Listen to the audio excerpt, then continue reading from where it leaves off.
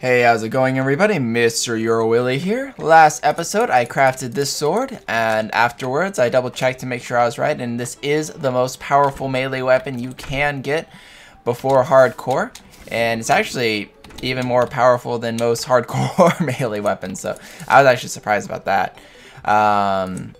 So I'm quite happy that I was finally able to craft this. I have a few more things I wish to craft and build and all that before we face off the wall of flesh. For building wise, just so you guys are aware, I do wish to build a house for everybody, all the NPCs that I have collected so far in the order that I found them. I'll probably start working on that next episode. I will also want to redo my house design before I destroy the wall of flesh with my awesomeness. Let's see. Also, I collected a couple more voodoo dolls while I was collecting some of the stuff. I don't know if you guys noticed that when I was crafting everything. Unfortunately, voodoo dolls do not stack, which is kind of lame. So I don't, I don't want that many voodoo dolls. I only need one. But of course, I have to climb up here. As you can see, totally out of space, really. Like, completely. So I will definitely be upgrading my house before doing anything too crazy, just because I just don't have the space for all of this awesomeness that I've been collecting. Let's see. Hellstone, copper, obsidian. I don't have spots for that. I don't have a spot for this yet. Ash. So today I need to collect a few more materials, and I shall be back afterwards. It's all hell stuff, so I'll be down there most of this episode for all the collections, and I will be hopping up here whenever, or not hopping up here, but hopping on the camera whenever anything super interesting. Oh, I do have hellstone. I'll put copper in there for now. And, well, no. But, yeah, I'll be hopping on the camera. If anything interesting happens, like I find a shadow chest or goblin army happens or whatever. But I shall see you guys in a bit. Alright, so I have a pump up here, and I've slowly been digging my way through a couple of these, and I finally run into the problem where it evaporates before it gets down here. As you can see, there's all this lava, I've been having it run, but before it can get down here, it thins out too much. So I'm pretty much just going to be moving the pump and all that. So that's pretty much what you got to do down here every once in a while. Another thing is you can put the wire right across, but it's going to be a pain to get there. So what I always do is I try and move the wire to areas that I'm going to be working in a lot. Also areas that have a lot of a lot of room around it, so when I break the wire I can still, well, get the wire. And let's go ahead and put it like right there for the pump. Also, when you're working with this stuff, you want to be able to control the water. So what I did is I built a wall here and a wall here, so it keeps the water in this area and doesn't just drain here, because this is all wasted water if it drains down there, and we don't want to waste water in hell because, well, it's a waste. And every once in a while you'll get visitors like hellbats and demons and bone lords or whatever they're called, the skeleton worms. But yeah, basically just keeping up with that, and then turn that on, pump water, and keep going. Here's also another trick that you can do if you don't have a pump or you don't want to keep moving your pump, is basically build a reservoir of empty space underneath where you're going to be mining this stuff. Now you got to be careful when you do it this method, because obviously, you know, once in a while you're going to lose some of your hellstone. But if you do it this way, you can kind of stay clear of most of the lava, and it'll just pool up in a lower region. So that's another, you know, solution for you guys if you wished to know of one. wonder if a blood moon is more likely to rise when you're in the not in the nether, in hell. 'Cause that's another blood moon. Or maybe it's just being really frequent. I have a feeling it just is more likely when you're in hell, which is kind of interesting. I should really look that up. Come on, stop running. I like it. I can like kill those guys in like 2 or 3 hits with this sword. It is awesome. Another way that you can gather some of the stuff is by drinking this obsidian potion, which I brought along a while ago, and just diving down here because it pretty much lets you treat lava like, well, water. You won't die. Now you gotta make sure you keep your eye on that marker, because if you end up taking too much time down here and you're not paying attention, you will obviously burn alive. This is the most dangerous method out of all the ones that I've kind of shown you. Now the nice thing is that I also have the scuba helmet on, which is nice because it acts like the if I'm in normal water too. So it allows me to stay down here a lot longer. It also allows me to not get hurt as much when I start suffocating. You can also take some gill potions if you don't have the scuba helmet, and that allows you to basically breathe underwater for a limited amount of time. I think it might be the same amount of time as the obsidian potion or somewhere close to that. Now, this, in my opinion, is kind of one of the quickest ways of doing it, but totally the most dangerous way. So always know where you are, always keep your eye on that timer, and ignore, monsters if you can. Just swim to another side of the lake, go somewhere else, that kind of thing. But I pretty much have what I need. I'm just gonna go ahead and collect the rest of this while my timer is going on and all that. Also, you want to have the fins too, so that way you can swim to the top. Else you're gonna have to build a bridge, or not a bridge, but basically a platform to swim up. That's pretty much all the stuff that we got here, and I'm just gonna kill him and get out of here. Rah! Humbug! Why does he keep trying to sell me angel statues? Everybody knows they don't do anything. Or do they? Still a blood moon, by the way, which is why so many monsters out. Not sure why it was so quiet all of a sudden. That was kind of weird. Just love how I just mow through these guys. It's great. Alright. I need to, get to where I was going, which is this direction. Close, close, run. And then down here. Ah, crud. He's knocking out one of the NPC's homes. No. Well, it's just him. We're cool.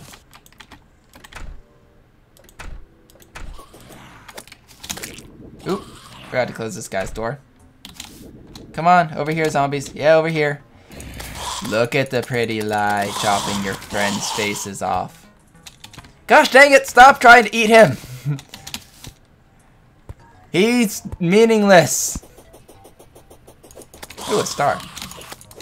That's right. Over here. Is it morning time? Does that mean I can, finally leave these guys alone?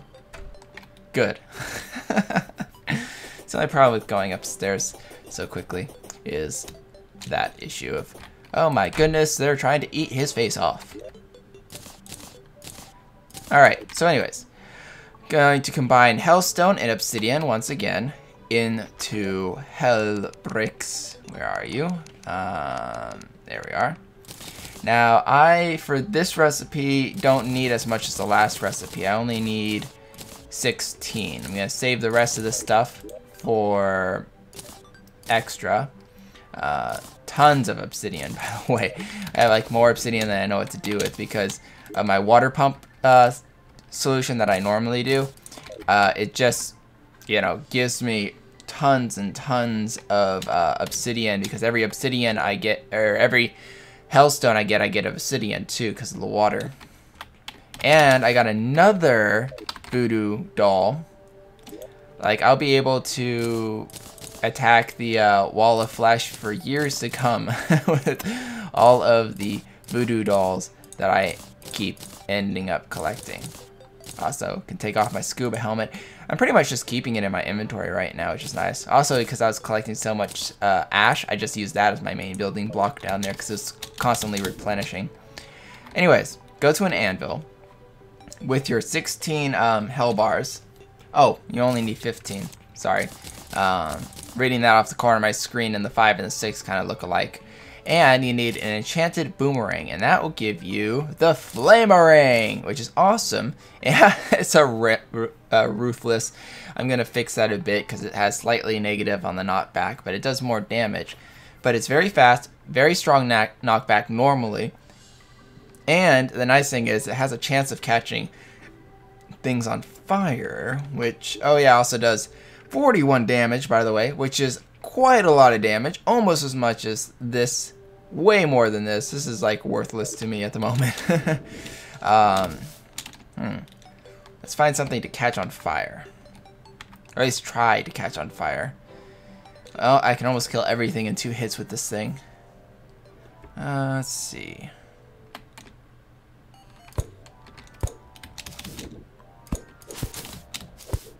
Whoa. Yeah, it is relatively fast. I like that. It's hoping down here. It's a bat. Come on, bat. I'll probably kill it in 1 hit. It's probably not the best target practice.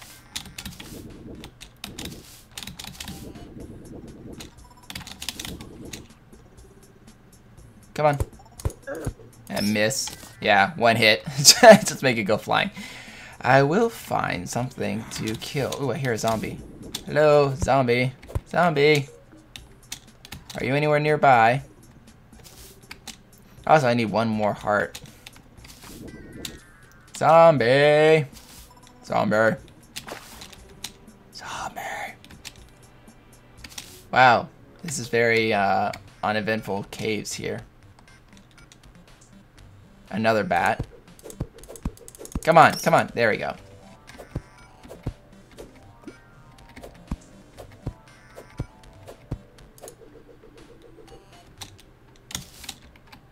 Ooh, gold. And a zombie. Perfect. Or no, skeleton. Hey, my mouse stopped like working. I don't know if you noticed that. Hey, a plus symbol. Yay, plus. It's not a cross, it's plus. See, there you go. He's on fire now. Eek. Oh. Well, I'll still do damage to you. Maybe not flame damage, but damage nonetheless. Alright, anyways, on my way back to the house. Alright, just cleared out my inventory just a bit. So, I'm going to do one more thing before the episode ends. The first thing I wanted to do was just craft this thing because it's, well, something I always enjoy is the boomerang. And the fact that I can catch things on the fire. But I want to hunt down floating islands. Oh, something happened to my smoke clouds. Oh well. Anyways, one easy way of doing this is using the water bolt because it bounces off things. So I'm going to assume there's nothing up there because nothing bounced back. Because as you know, it ricochets and will keep going for quite a while. So every once in a while, I'll kind of shoot these up and explore and see if anything comes knocking down and all that. And I'll see you guys if I find anything. Sweet. I think I found one. You can also hear the, not only the rebounding of those, but you can also hear vines getting knocked back. Roar! Die, slimes! Well, that slime only hit 1. So, there is an island above me, which is awesome. It actually did end up killing a slime. How cute. So flying islands are rare in a way. There's only a max of 3 on a small world, which I believe is what I made, so I only took 3 keys. I'm just gonna... There's still something bouncing around up there, which is kind of interesting. I'm just gonna build a straight up platform. Mostly because I have the grappling hook, so I can use that to get up. Oh yeah, I can see the vines now. But also because I can make platforms on it eventually too. So let me just clear this area up.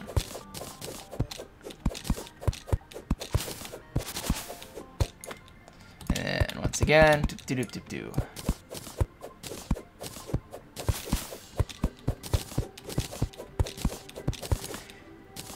Now, there's a few different kinds of floating islands. They all obviously float, but each one will have a temple kind of on it, like a building, and that building will be made out of a specific kind of block. Now, you can already see right here that this is the bronze one.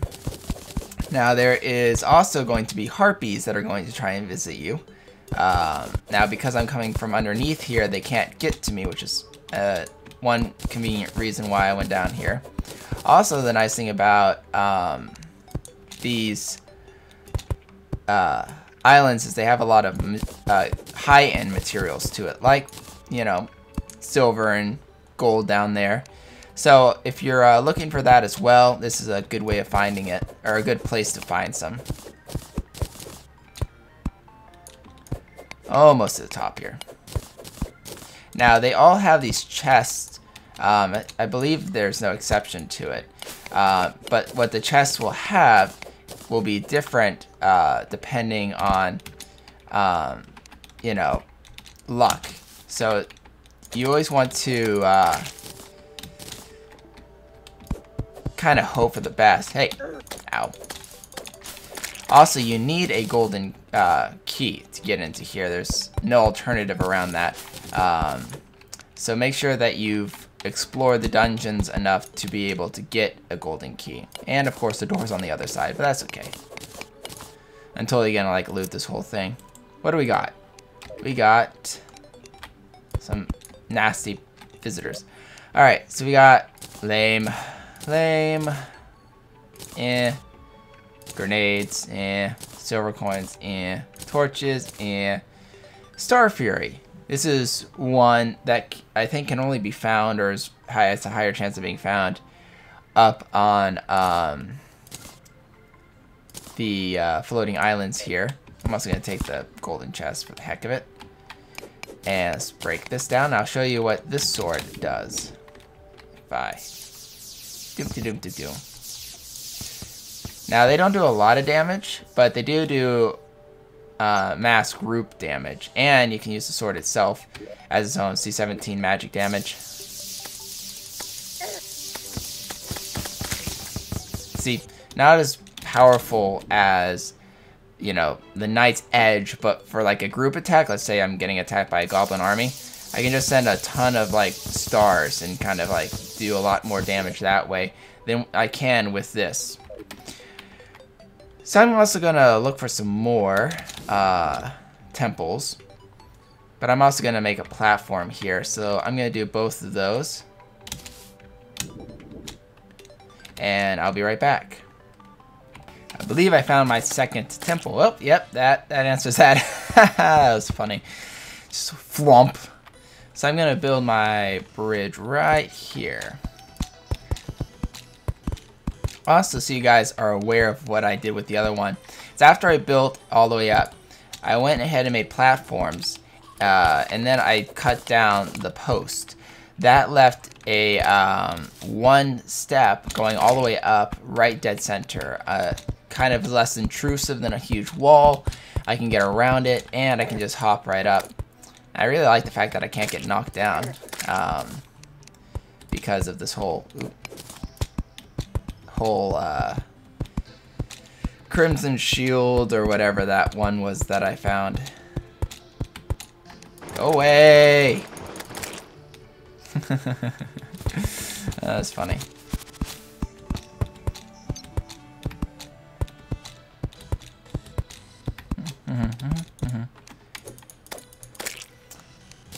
And this one was actually not all that far away from the original one that I just found not too long ago. Ooh, some gold right off the bat. And I think I can already tell that this is a silver one.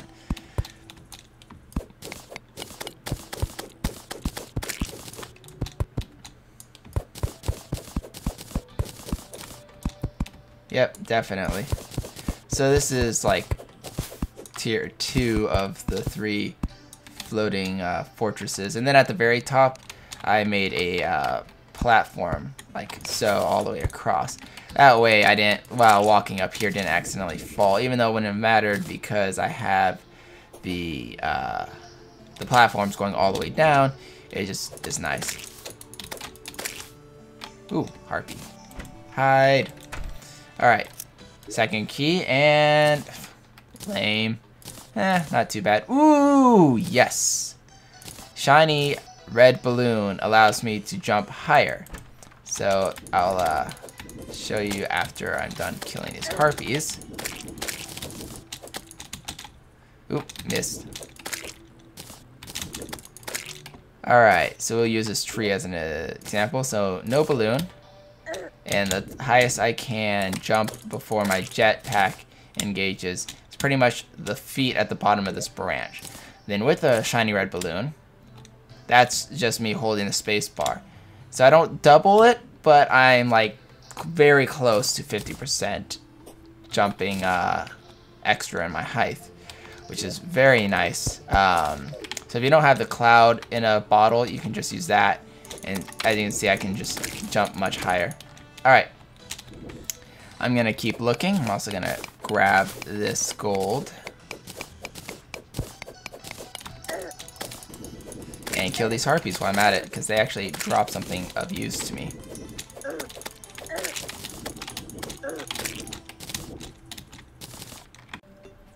Wow, I actually almost missed this one. I think it's really high up there. But I was running past and I'm like do do do do do, and then it like landed the little thing like way behind me. See if it lands again.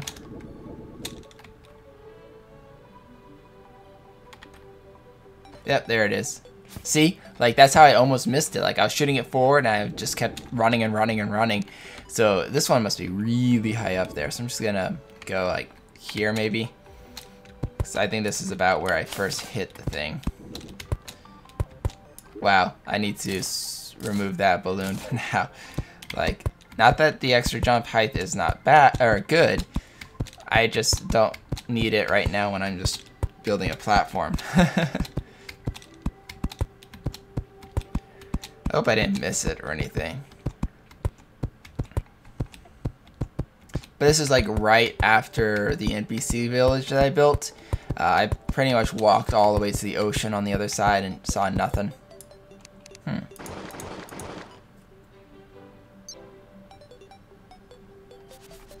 Okay, so it's over that way.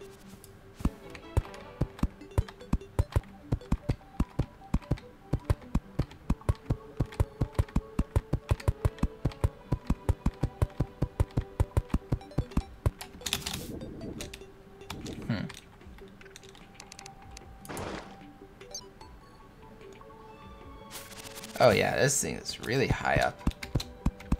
No wonder I almost missed it.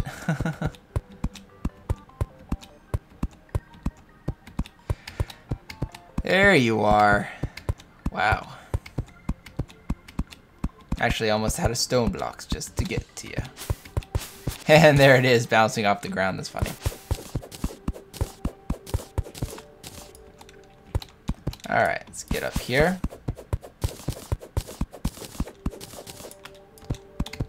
And let's see which one this is. It looks like gold. It could be a bronze one. I don't know if they're... Oh, yeah, definitely gold. I don't know if you can get like 2 bronze ones or if there's always like one of each or what. I just know that the small ones have... Well, I know for the larger ones you can have 2 of the same type of temple. But I mean for like the small ones, because I know there's like a max of how much you can actually... How many you can have, which is 3 islands. And I think I found the 3rd one, so that means I found all 3 islands. Take some of my gold bricks with me. I'll totally have to clear out this whole area and steal all the bricks. Alright, and then once again, make a platform going across for now. Let's see what we got. Wait, ooh, yeah. Lucky horseshoe. Perfect. And some bottles. Yeah. Some more health potions. Yeah. Wood. Yeah. Copper. That's kind of weird. Copper and a gold temple. I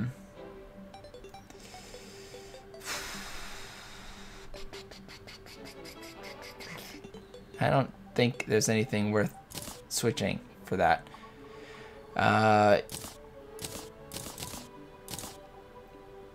Oh, I know what I'll do. I'll toss it on the ground. And nope, that didn't help. Grenade! I guess I can show you what a... Oh, I have a mushroom in here. I don't need that. I'll also show you guys what a grenade does because I have one with me. It's pretty much kind of like the bomb, but it's a grenade. So it'll explode sometime after being thrown. And as you can see, it's not very powerful. It's more meant for like a weapon. But because it does no block damage. But like I said, it's not very powerful. You can buy them from the explosive guy. If you didn't notice that, I think you can buy some. But I don't find a very good use for it. Alright, see you guys in a bit. Actually, I just noticed how much time has been done through the recording, so I will actually be calling this the end of the episode. I shall see you all next time. As always, like, comment, and subscribe to join the epicness. One thing I want to do before we leave. Star power! This is MrYourWilly signing off. Adios.